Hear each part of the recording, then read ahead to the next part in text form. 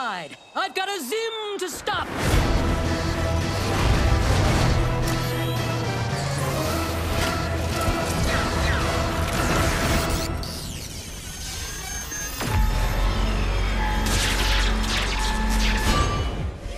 After 50 frickin' years of signing Bring Back Invader Zim petitions and suppressing my feelings towards my little sister, Invader Zim is back in an hour-long movie. This is 2019's Enter the Florpus on Netflix. I wore this GERD t-shirt for the occasion.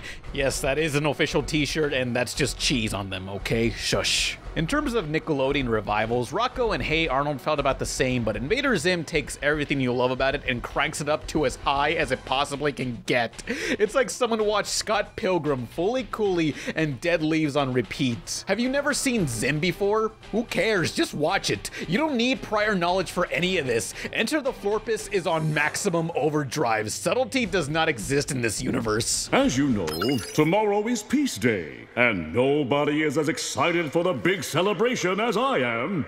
I am Not scientifically possible! So the old series was about Zim, an alien trying to take over the Earth. The only one stopping him, besides his own incompetence, is Dib, a conspiracy nut who probably would be a flat earther. On a somewhat related note, I just want to say that back in college, they used to call me Dib because I called dibs on that sweet ass! This Florpus movie is basically that. It's some of the funniest I've seen from a cartoon, but to be honest, it kinda did get grating having every scene involve yelling or exploding. Let me do one!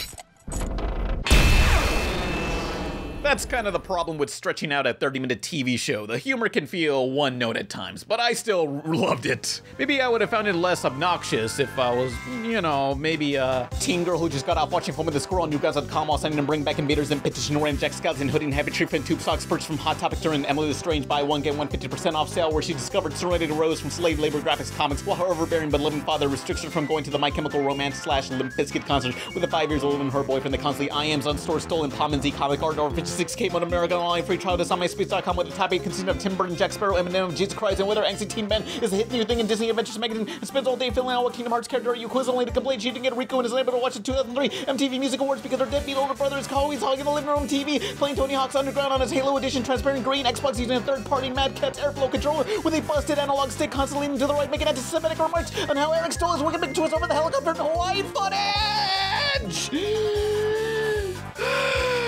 You know what I mean? Those kind of girls. Enter the Florpus may get annoying, but there were a few times that it actually got sentimental. It doesn't dwell too much on it, but it was effective. I kind of wanted a little more of it, to be honest. The original series never really did that, nor did it have this art style.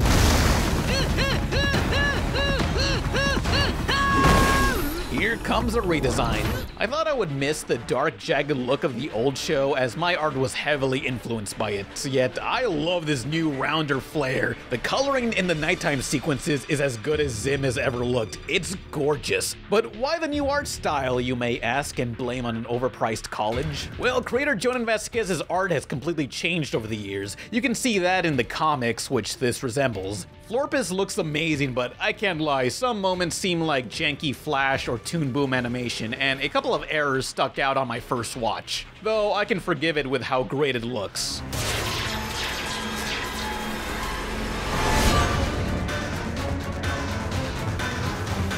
Invader Zim Enter the Florpus may feel like an extended episode to some, but it's a fucking insane extended episode that pulls out all the stops. I gotta say, this is one of my new favorite movies based on a cartoon. Was it worth the wait? Maybe so. No, it was not, dipshit.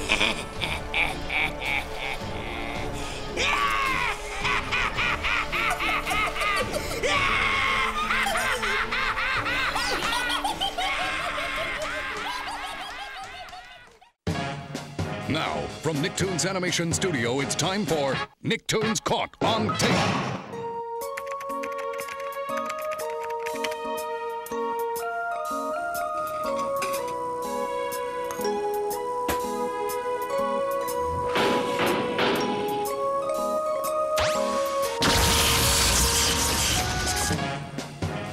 For more Nicktoons Caught on Tape, keep watching Nick.